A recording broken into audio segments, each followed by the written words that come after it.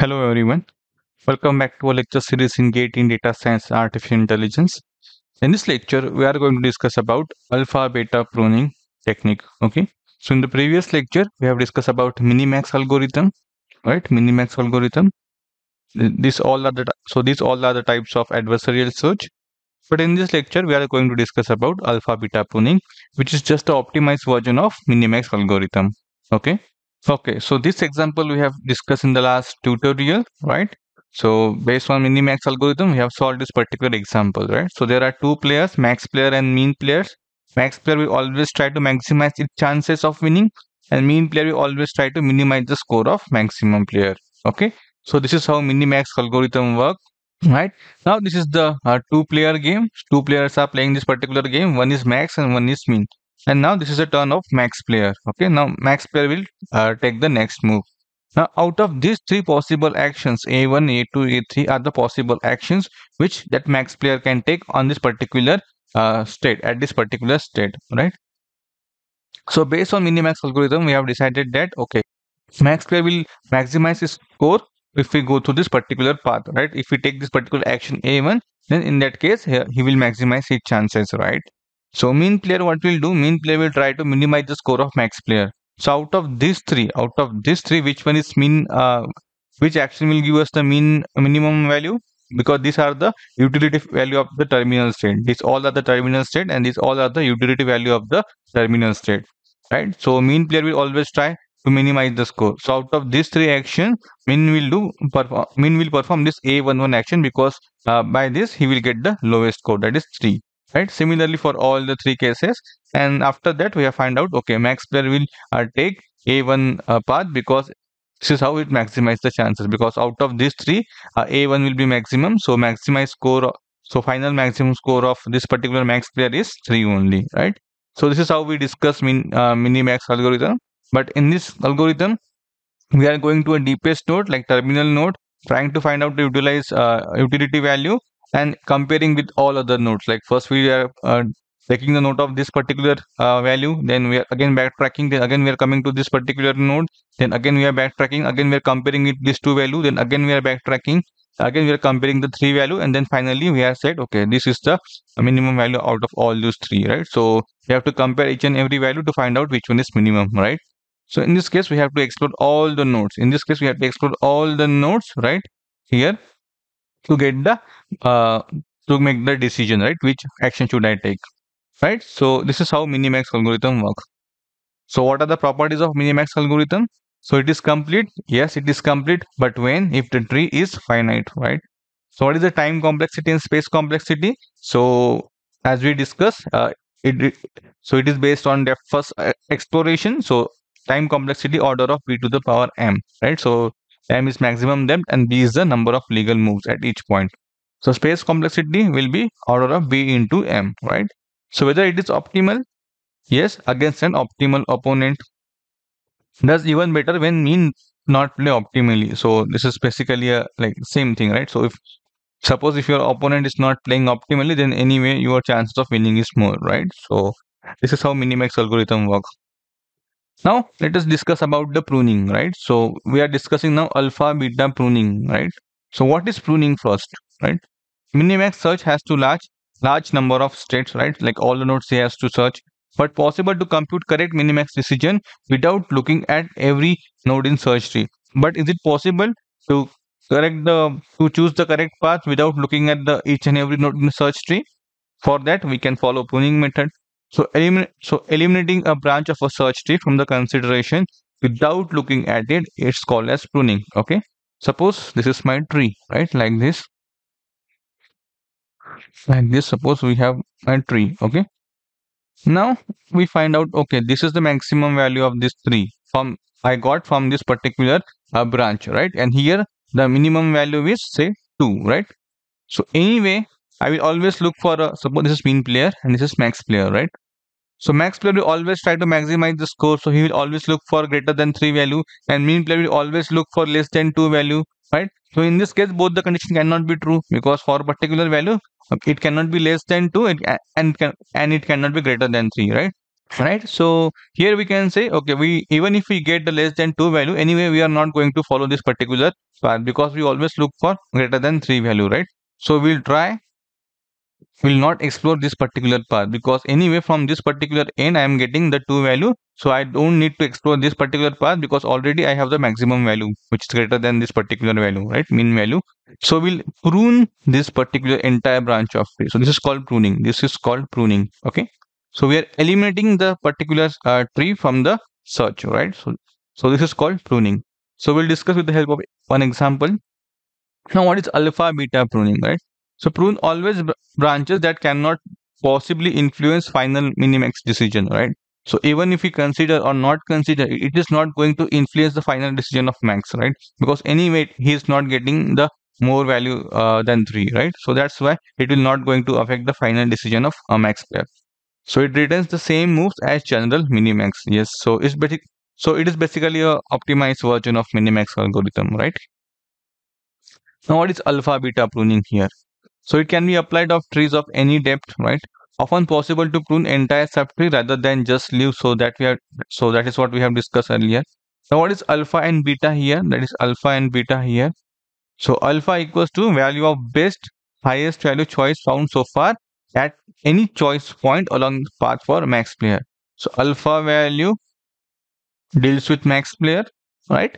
And in other words, the worst score lowest max would possibly get, right? So update alpha only during the max turns or play. So alpha belongs to max player, so we'll update only value of alpha when max is playing this next turn. Okay, now what about beta value? So beta value of base, that is lowest value choice found so far at any choice point along the path of mean. Okay, so beta values corresponds to mean player, right?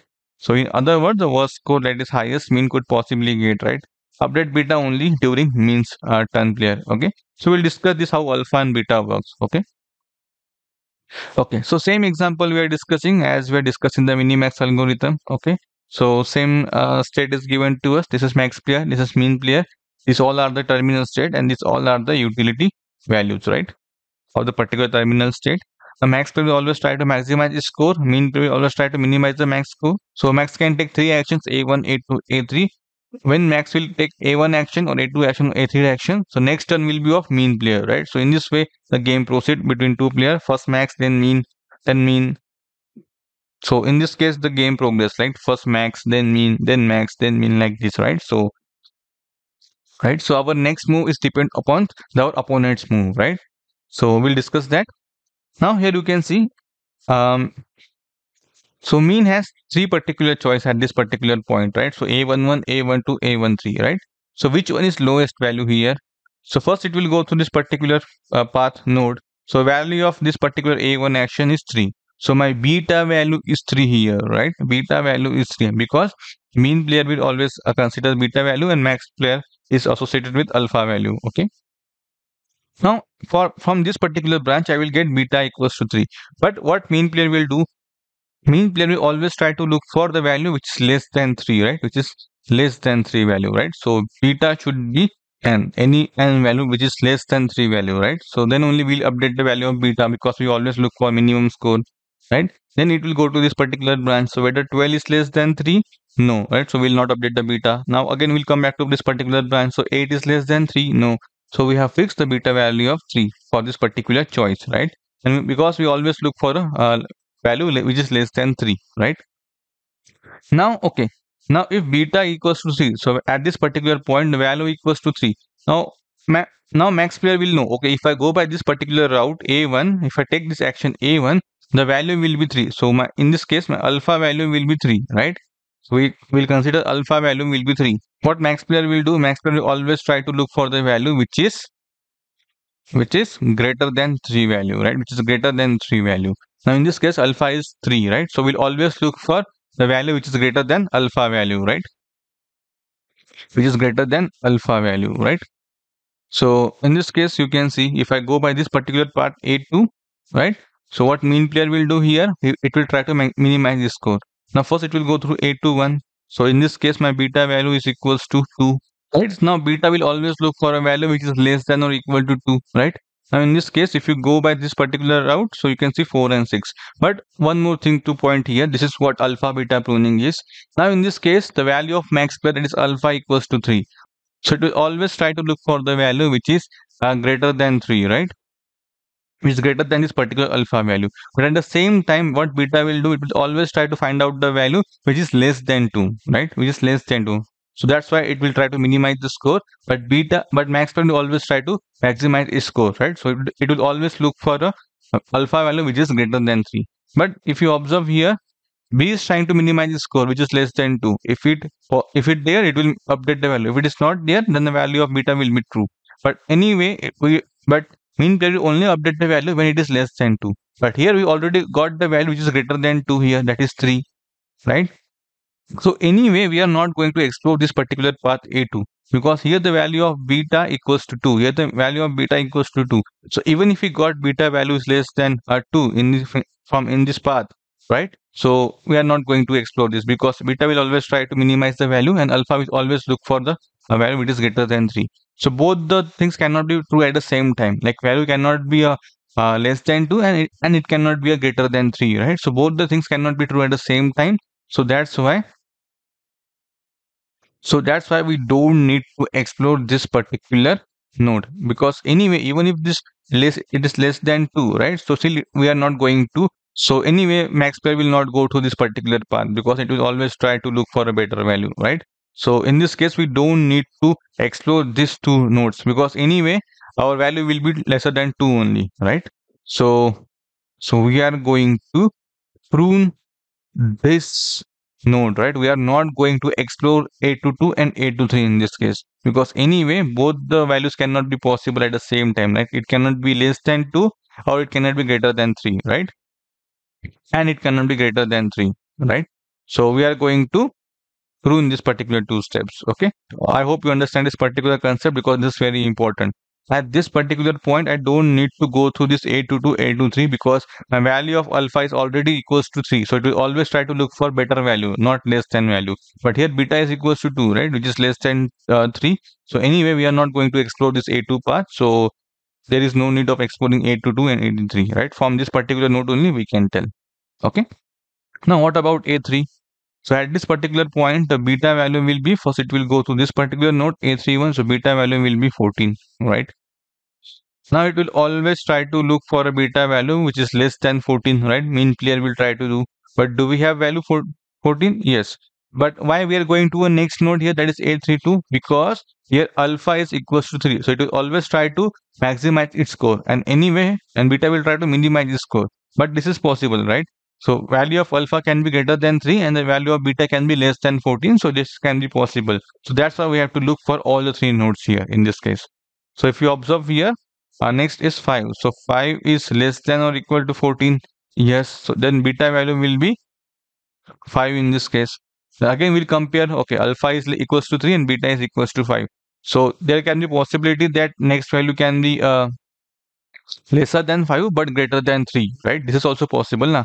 4 can be possible which is less than 5 but greater than 3. So that's why we have to look for this particular node. Now it is less than 5, right? That is 2. So in this case the value of beta will be true. So it will always try to take the minimum value, right? But at this particular point the value of alpha equals to 3. So it will not go through this particular path A3 because he already got the path A1 which is having the more value, right? More alpha value. So that's why he will select this particular path. So in this case, we have explored all the three nodes first. Then we have explored this particular node and we have pruned this two node, right? We have pruned this two node. We don't need to explore this particular node because even if we explore, this decision is not going to change because anyway, the value of beta should be less than 2, right? And we have already explored these three nodes, right? So in this case, we have just pruned these two nodes. So we have saved our time, right? Right. So one more important thing is that if we prune some nodes, so our time will be less, right? So in this case, like in best case scenario, I'm talking about in best case scenario, the time complexity will be order of b to the power d by 2. Okay. So this is what the time complexity of alpha beta pruning. This is order of b to the power d by 2, right? But in the worst case, it will be same order of b to the power d, right? Or m in this case, right? So in the worst case, it will be same only, right? Now, what is alpha beta pruning? So that's what we have discussed, same example, and we have not explored this particular node. So we have pruned this two node, right? So that's what we have discussed now. So this is one example. This is homework for you, right? First, try to apply minimax algorithm on this particular node. Okay, so try to find out the try to find out the value of node A, B, E, I, right? So these three are point, decision point, and this is belongs to max, right? So try to find out the maximum value of this particular node, minimum value of B, E, and I. And this is the terminal value. So based on maximax algorithm, try to find out the value for each of the node, right? And then apply alpha beta pruning to same uh, tree, and tell me which nodes or path we can prune. Okay, just tell me this. You can just comment below which of the path we can prune and what is the value of A, B, E, I in the case of minimax algorithm. Okay, so that's it from this particular lecture. I hope you understand the concept of minimax and alpha beta pruning, right? So that's it from this particular search topic. So I already covered all the types of search, that is uninformed search, right? Informed search, and now we also complete adversarial search, right? Adversarial search. So you can expect around 10 marks from this particular AI subject, but out of this 10, 5 to 6 marks you can expect from this search itself, because lots of research has been done on search and good amount of question also can be framed. So other topics are there, but yeah, but you can expect more weightage from this particular topic itself, search. So I already covered this part, so there will be few tutorials only now, which will be available on my website, tutorials. So that will be a problem solving tutorials. So that's it. And I will also come up with the mock test, right? Mock test for whole search part. So try to attempt that. So that's it from this particular lecture. In the next lecture, we are going to start with a logic part. Okay, so first, that is propositional logic. Okay, so very important concept. Maybe it will not take much time, but yeah, you need to understand that, right? So that's it from my side. Thank you.